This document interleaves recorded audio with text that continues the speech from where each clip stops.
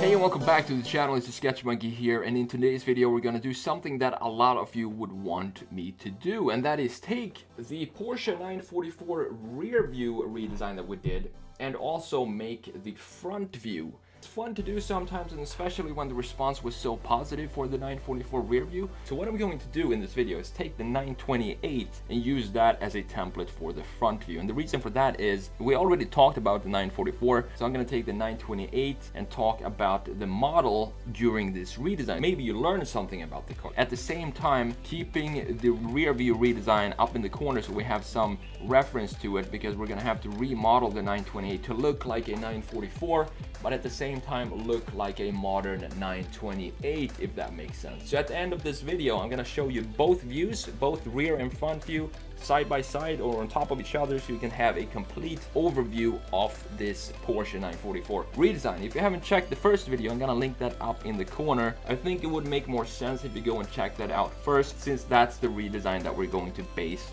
this redesign on. And with that said, let's get into Photoshop, let's get to work, and let's get started on this 928 redesign.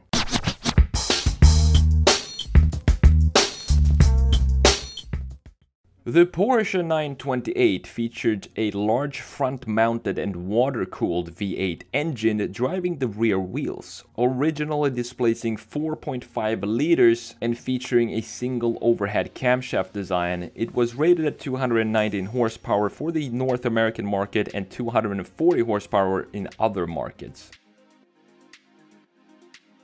Porsche upgraded the engine from mechanical to electronic fuel injection in 1980 for US models, although power remained the same.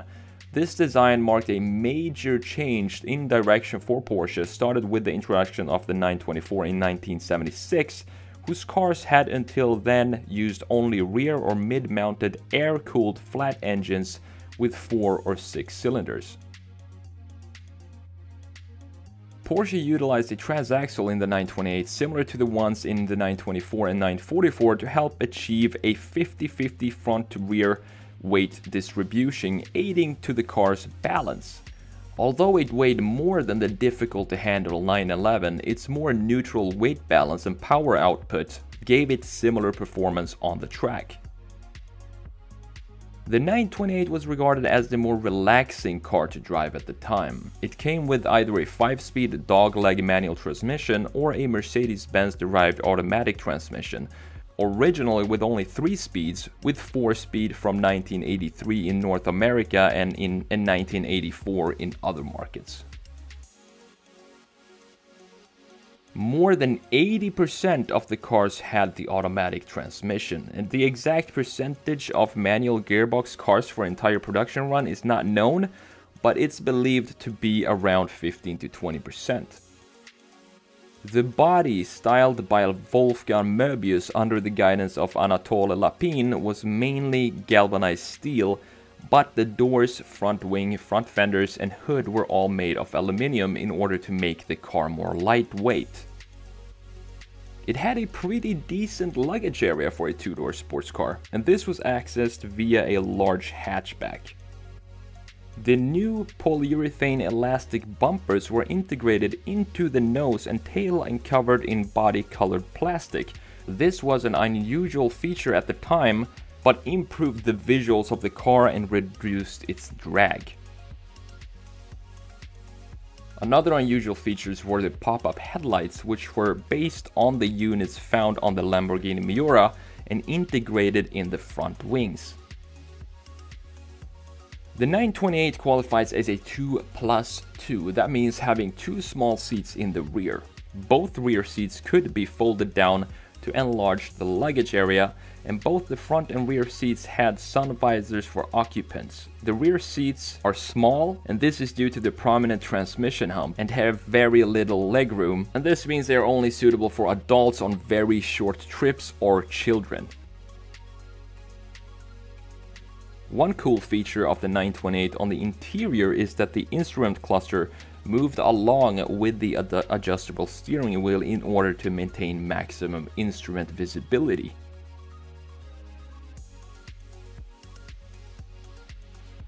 The 928 included several other design features such as the Visac axle, a simple rear wheel steering system that provides passive rear wheel steering to increase stability while braking during a turn, and an unsleeved silicon alloy engine block made of aluminum which reduced weight and provided a highly durable cylinder bore.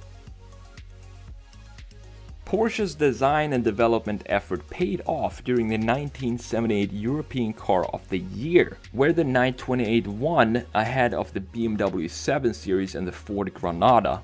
The 928 is the only sports car so far to have won this competition, where the usual winners are mainstream hatchbacks, sedans and saloons from major European manufacturers.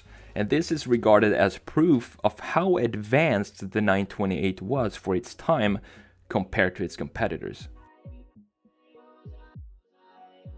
The Porsche 928 was in production from 1978 to 1995. It was in fact originally intended to replace the iconic 911, and it combined the power and handling of a sports car with the refinement, comfort and equipment of a luxury sedan. Now let's talk about the changes made here to this 928. The biggest issue or challenge that I had when doing this is to, first of all, make it look like a 944, since that's the one we used as the rear view redesign. So there aren't really that many changes that needs to be done. The biggest changes are actually in the rear, because we have a different rear window on the 944 compared to the 928. It kind of wraps around on top more, it goes higher than it does on the 928, and the side window is different as well. And then of course we need to add that fantastic integrated rubber wing that the 944 has. The 928 has more of a modern looking wing, but I wanted to keep the original 944 style of the rear integrated rubber wings. So that's one thing that needed to be adjusted and modified on this redesign. And of course the entire front view of this 928 needed to be redesigned to make it look modern. I wanted to add these typical modern 4 dot or 4 LEDs around one circle headlight, and that's what I'm doing right here. I'm not making the headlight as big as a modern Porsche 911 because the headlights of a 928, they're kind of small compared to the rest of the car, and when you look at the proportions of the car. So I wanted to have some smaller headlights but still have that typical Porsche round headlights and the bulging fenders as well that doesn't come on the 928. I wanted to add those as well, and inside of these fenders we have these beautiful headlights. Some more modern touches include these indicators on the side mirrors. That's something I've never done before. I've never really focused a lot on mirrors before, but for this one I thought, why not add something cool to the side mirrors as well and update those. And most cars today, they have the side indicators in the side mirrors, since cars need to have an indicator that's visible from the side, and a lot of manufacturers don't want to ruin the body of the shape by adding a indicator inside of the body of the car. A lot of manufacturers choose to put them inside the side mirror, and that's what I'm doing right here as well.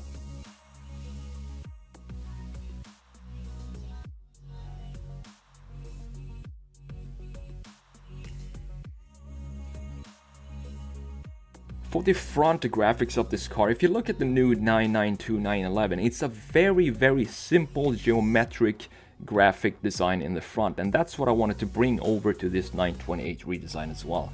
Nothing too crazy. It's not a Lamborghini, it's not a Ferrari, it doesn't have that Italian passion. This is a German sophisticated design, and it's more of function over styling, and that means not too many creases or weird edges or styling cues just for the sake of styling. It's more angled towards function and simplicity when it comes to Porsche.